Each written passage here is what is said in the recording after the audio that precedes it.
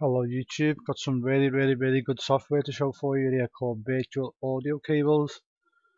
Now as you can see, I have my game audio, my Skype and TeamSpeak audio and microphone all in separate audio channels. Now I'm going to show you through this tutorial on how to get this done. So you will have your game audio with your comms and with your mic all separate in audio streams. The easiest way to get this done from my understanding, after looking around to figure out this issue of keeping your audio with Skype and TeamSpeak away from your game audio, is to use a program called Virtual Audio Cables. And this is the program. As you can see here, I have Virtual Audio Cable 1 going into Virtual Audio Cable 2, and then we have Virtual Audio Cable 2, and then it goes into my default output device, which is my onboard audio. Now I'll show you the setup on Dxtory, and then we get into how you go about setting this program up itself. So as you can see here now on Dxtory, we have LAN 1, which is game audio. LAN 1 game audio is on LAN 1. Then we have LAN 2, which is virtual audio cable 2, is your TeamSpeak and Skype calls, so that gets recorded into another channel. And then the last one is obviously your microphone. So you also have in Skype is you have your audio, your speakers set to LAN 2 here, recorded through that. So we'll save that and we'll minimize this for now. Right, so as you can see here, if I mute my microphone and mute the Skype call, you hear just game audio. So if I mute the game audio and just enable the Skype call, hopefully someone's talking in this one. Let's get some talking. You're crapping, Jess. There we go. And then obviously the last one is my microphone. Now what this allows you to do is it allows you to obviously record a lot of game footage, and if you're not happy with the comms, you can actually just remove them and just, you know, do your editing with just your game audio basically. Or you can cut bits out here and there, whereas before I was having problems because I really enjoy using the comms but also enjoy recording, so I was fussy on the parts I was picking because sometimes I didn't always want the Skype or the TeamSpeak or my microphone, just the game audio. Whereas doing it this way, it allows you to do a lot better editing.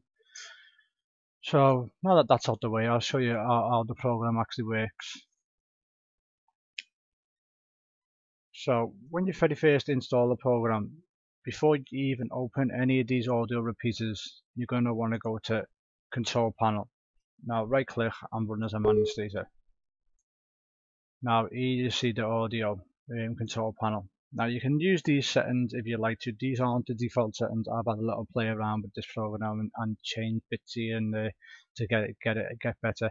These points here, the underflows and overflows, you don't want any of them increasing. That's a sign of errors happening.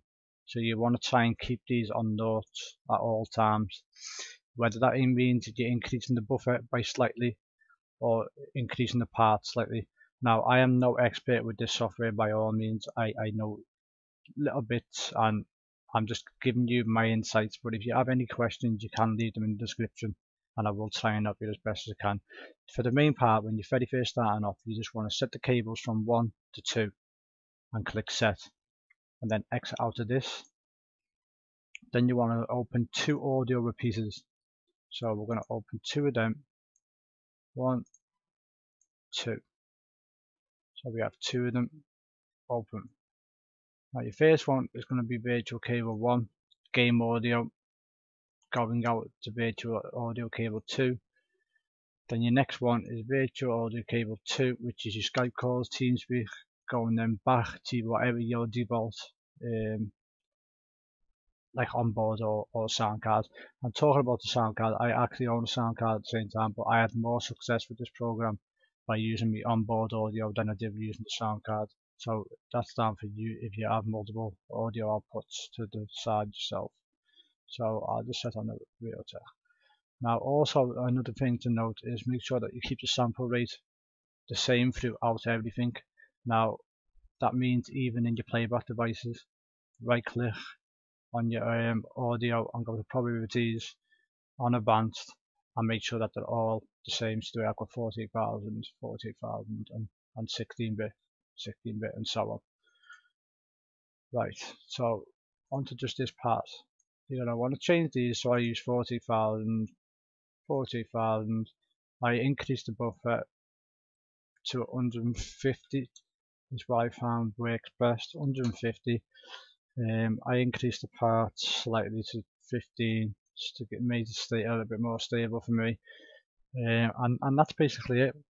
Once you've done that, you basically click start, and I'll move over here because I've already got it running. So you click start and then you start seeing these moving like that. So then you want to set LAN 1 as your default device and speakers as your default communication device. Now that that's done, let's just see. Yeah. So now that that's done, you should start in your audio again. You can just test it by right clicking and click, just to make sure you got your audio back working again, and just test for some errors and stuff. And that's pretty much it on this part of setting it up. Now there's one little downside to this program, and every time you open the audio repeater, it's, as you can see, it's back to default settings. Now there is a very good workaround for this. It's called creating a back file. Now if you go into your start, all programs, right click on your start folder and go to open. Now as you can see here, I've got audio 1, audio 2. Now if I run one of these, see it's minimized down here, it's already started up and I have it in the starter folder, so it runs this program automatically and loads them up. Now I'll show you how you do this. It's pretty simple.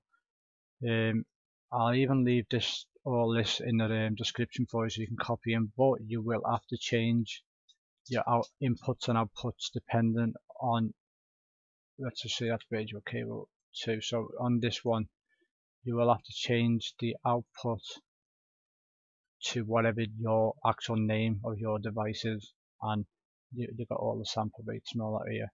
So what we do is, I'll just use this as an example. I'll open it up, copy it. Now what you want to do is you want to create a text file.